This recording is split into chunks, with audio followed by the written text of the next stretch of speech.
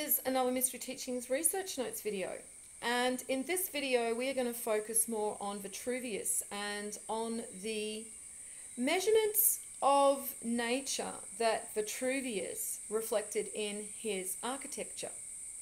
Now, this architecture was also applied to the human body by Leonardo da Vinci, and Leonardo da Vinci has basically shown in the diagram of what is known as the Vitrivian man, the divine intelligence or the creator basically fragmented onto foundation.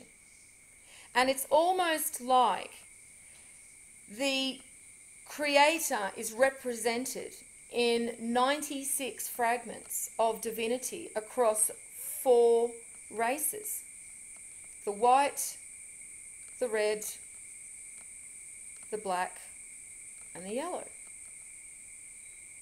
And this reflection of the creator, of the macro man, is then from which all other creation is reflected, is projected. And so this is what Vitruvian man and woman are basically showing us.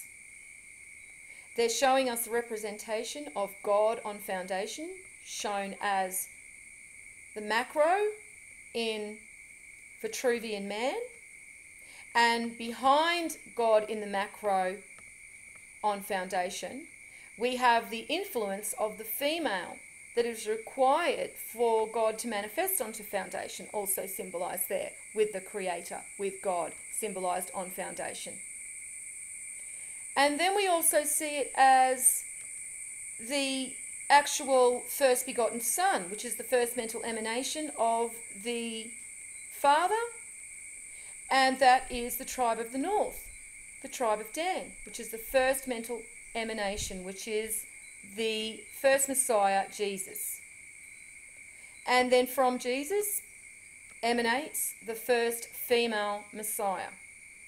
And then from then on we have the other 3 male Messiahs, and then the other 3 female Messiahs also emanate from each male Messiah.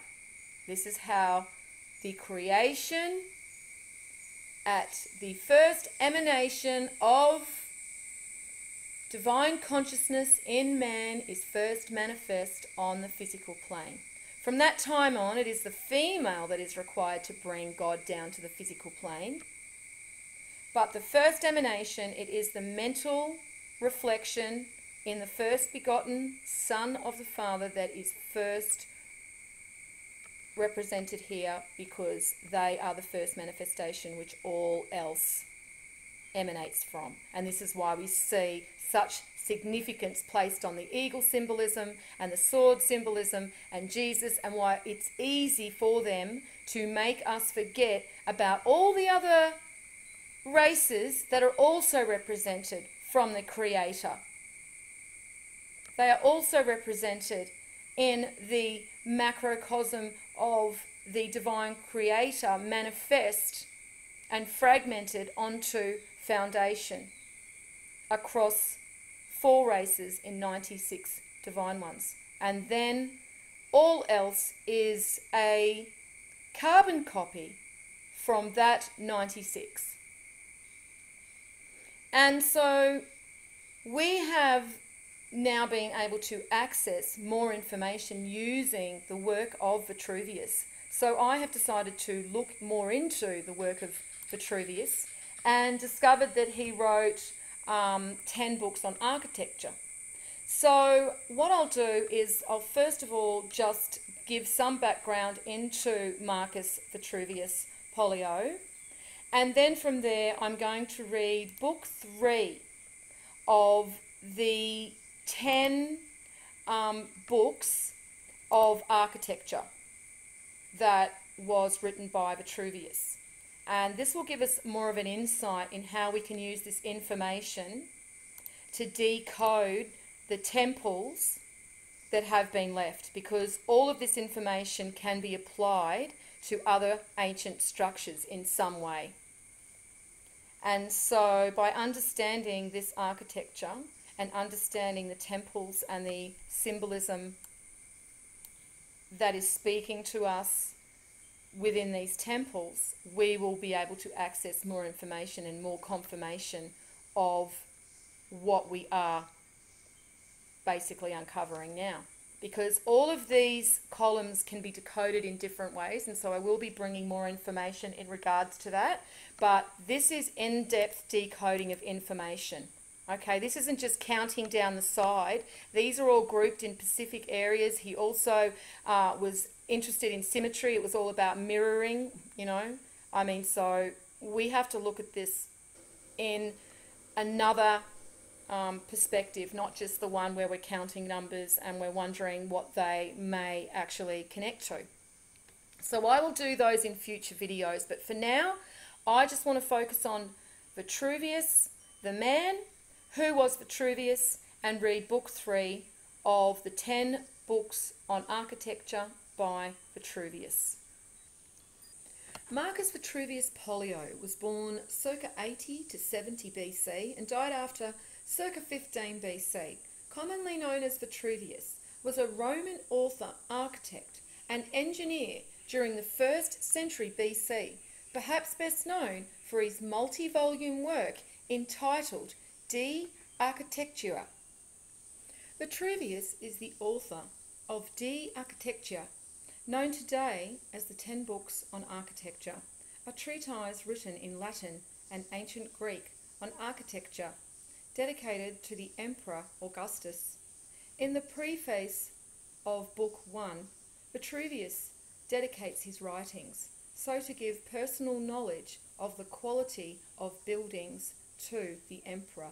This work is the only surviving major book on architecture from classical antiquity, and according to biographer Petri Link-Conan, this text influenced deeply from the early Renaissance onwards artists, thinkers and architects, among them Leon Battista Alberti, 1404 to 72, Leonardo da Vinci, 1452 to 1519, and Michelangelo, 1475 to 1564. Vitruvius is famous for asserting in his book De Architectura that a structure must exhibit the 3 qualities of firmitas, utilitatis, and venustus. That is, it must be solid, useful, and beautiful. These are sometimes termed the Vitruvian virtues or the Vitruvian triad. According to Vitruvius, architecture is an imitation of nature. This led Vitruvius in defining his Vitruvian man, as drawn later by Leonardo da Vinci, the human body within the circle and the square to be a part of the fundamental geometric pattern of cosmic order.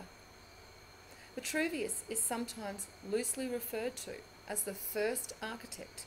However, he himself cites older but less complete works. It seems he was more a creative intellect, relaying the knowledge of ancient architectural practice that understood the relationship of man and nature in its universal structure. However, though he may not have been the first architect, he was relaying the architecture of first man. The etymology for the word architect derives from Greek words meaning master and builder, and we can see he was very much showing us the work and ratio of the master builder. Okay, so now that we've learnt something about Vitruvius, I am going to read book 3 of the 10 books on architecture by Vitruvius. So it starts with introduction and then number 1. Apollo at Delphi, through the oracular utterance of his priestess, pronounced Socrates the wisest of men. Of him it is related that he said with sagacity and great learning that the human breast should have been furnished with open windows, so that men might not keep their feelings concealed, but have them open to view. Oh, that nature, following his idea, had constructed them thus unfolded and obvious to the view. For if it had been so, not merely the virtues and vices of the mind would be easily visible, but also its knowledge of branches of study, displayed to the contemplation of the eyes, would not need testing by untrustworthy powers of judgment, but a singular and lasting influence would thus be lent to the learned and wise.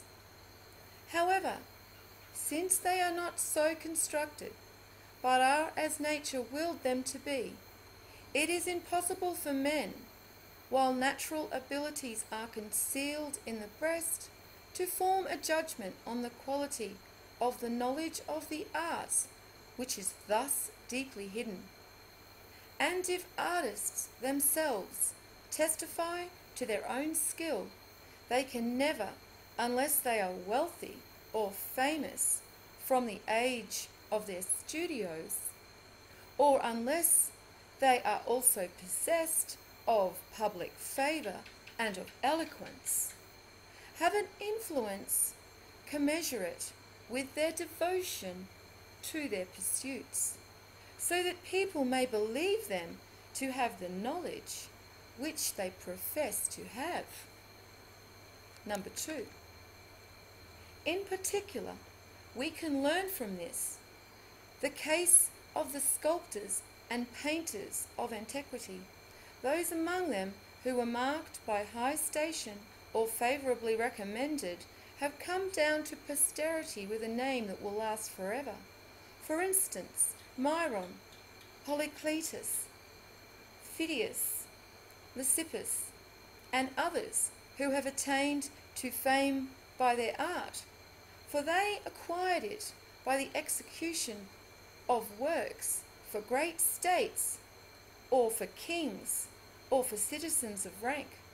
But those who, being men of no less enthusiasm, natural ability, and dexterity than those famous artists, and who executed no less perfectly finished works for citizens of low station, are unremembered, not because they lacked diligence or dexterity in their art, but because fortune failed them. For instance, Teleos of Athens, Chion of Corinth, Myga of Phocian, Pharix of Ephesus, Bodius of Byzantine, and many others. Then there were painters like Aristomenes of Thasos, Polycles of Andron, and Ephesus, Theo of Magnesia, and others who were not deficient in diligence or enthusiasm for their art or in dexterity, but whose narrow means or ill luck, or the high position of their rivals in the struggle for honour, stood in the way of their attaining distinction. 3. Of course, we need not be surprised if artistic excellence goes unrecognised on account of being unknown. But there should be the greatest indignation when, as often, good judges are flattered by the charm of social entertainments into a approbation which is a mere pretense. Now, if, as Socrates wished, our feelings, opinions, and knowledge gained by study had been manifest and clear to see, popularity and adulation would have no influence. But men who had reached the height of knowledge by means of correct and definite courses of study would be given commissions without any effort on their part. However, since such things are not plain and apparent to the view, as we think they should have been, and since I observe that the uneducated rather than the educated are in higher favour, thinking it beneath me to engage with the uneducated in the struggle for honour, I prefer to show the excellence of our department of knowledge by the publication of this treatise. Number 4. In my first book, Emperor, I describe to you the art with its points of excellence, the different kinds of training with which the architect ought to be equipped, adding the reasons why he ought to be skilful in them, and I divided up the subject of architecture as a whole amongst its departments, duly defining the limits of each. Next, as was preeminent and necessary, I explained on scientific principles the method of selecting healthy sites for fortified towns, pointed out by geometrical figures with the different winds and the quarters from which they blow, and showed the proper way to lie out the lines of streets and rows of houses within the walls. Here I fixed the end of my first book. In the second, on building materials, I treated their various advantages in structures, and the natural properties of which they are composed. In this third book, I shall speak of the temples of the immortal gods, describing and explaining them in proper manner. Chapter 1, on symmetry in temples and in the human body. Number 1. The design of a temple depends on symmetry, the principles of which be most carefully observed by the architect. They are due to proportion. In Greek, proportion is a correspondence among the measures of the members of an entire work, and of the whole to a certain part selected as standard.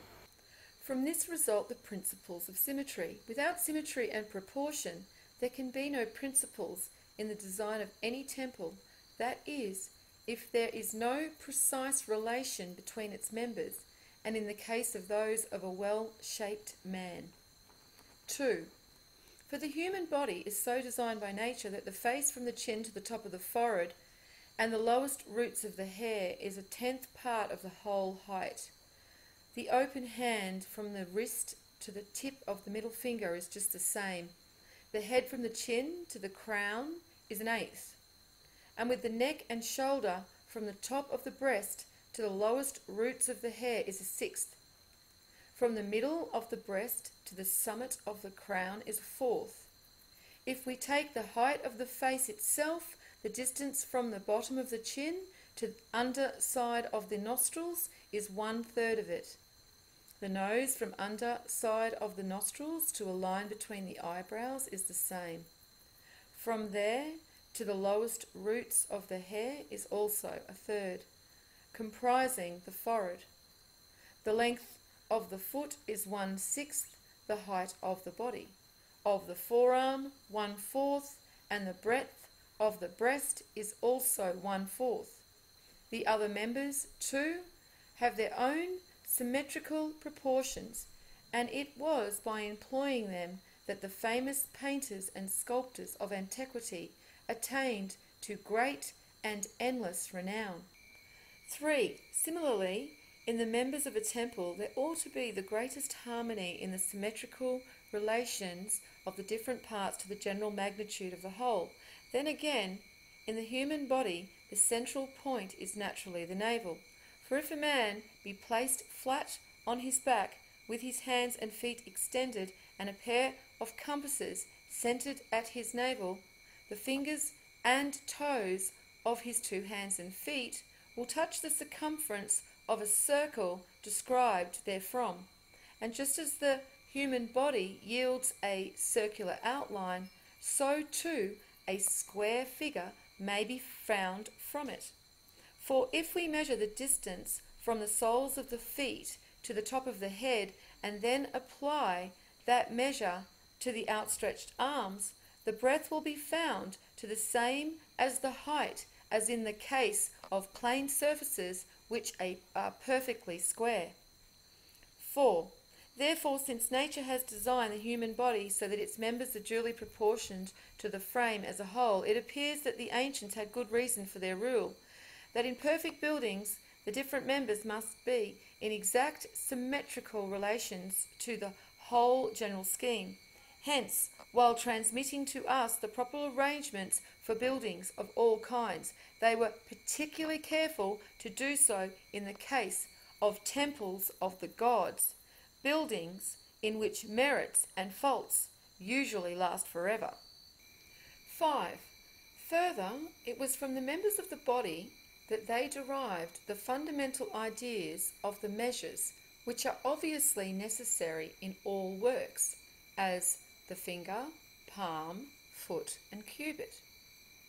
These they apportioned so as to form the perfect number, in Greek called perfect. And as the perfect number, the ancients fixed upon 10, for it is from the number of the fingers of the hand that the palm is found, and the foot from the palm. Again, while 10 is naturally perfect, as being made up of by the fingers of the two palms, Plato also held that this number was perfect because 10 is composed of the individual units, called by the Greeks a word for unit. But as soon as 11 or 12 is reached, the numbers being excessive cannot be perfect until they come to 10 for the second time. For the components parts of that number are the individual units. Number 6. Now number 6 has got quite a few words written in Greek, so I have actually translated them. So I will tell you the translation of these Greek words. Number 6. The mathematicians, however, maintaining a different view, have said that the perfect number is 6 because this number is composed of integral parts which are suited numerically to their method of reckoning. Thus, 1 is 1/6, 2 is 1/3, 3 is 1/2, 4 is 2/3, or Greek word for platoon, as they call it. 5 is 5/6, called a Greek word for a pentamoras, and 6 is the perfect number. As the number goes on growing larger, the addition of a unit above 6 is the Greek word for epic, 8. Formed by the addition of a third part of 6 is the integer and a third, called the Greek word for epitretus. The additional of 1/2 makes 9, and the integer and half, termed in Greek a imeolius, the additional of 2/3, making the number 10, is the integer and 2/3, which they call in Greek a epimoras. In the number 11, where 5 are added, we have the 5/6, called in Greek a epipempto. Finally, 12 being composed of the two simple integers is called in Greek a double. 7. And further, as the foot is 1/6 of a man's height, the height of the body as expressed in number of feet being limited to 6, they held that this was the perfect number, and observed that the cubit consisted of 6 palms, or 24 fingers. This principle seems to have been followed by the states of Greece. As the cubit consisted of 6 palms, they made the drachma, which they used as their unit, consist in the same way of 6 bronze coins, like our asses, which they call obols, and to correspond to the fingers, divided the drachma into 24 quarter obols, which some call dichalca and others call trichalca. 8. But our countrymen at first fixed upon the ancient number and made 10 bronze pieces go to the denarius, and this is the origin of the name which is applied to the denarius to this day, and the fourth part of it consisting of 2 asses and half of a third, they called sesterce. But later, observing that 6 and 10 were both of them perfect numbers, they combined the two, and thus made the most perfect number 16. They found their authority for this in the foot, for if we take 2 palms from the cubit, there remains the foot of the 4 palms. But the palm contains 4 fingers, hence the foot contains 16 fingers, and the denarius the same number of the bronze asses. 9. Therefore, if it is agreed that number was found out from the human fingers, and that there is a symmetrical correspondence between the members separately and the entire form of the body in accordance with a certain part selected as standard, we can have nothing but respect for those who, in constructing temples of the immortal gods, have so arranged the members of the works that both the separate parts and the whole design may harmonize in their proportions and symmetry. So I will finish there, which is Book 3 and the end of Chapter 1, and I will begin Chapter 2 in the next video. So I'll leave it there for now, and as always, peace out.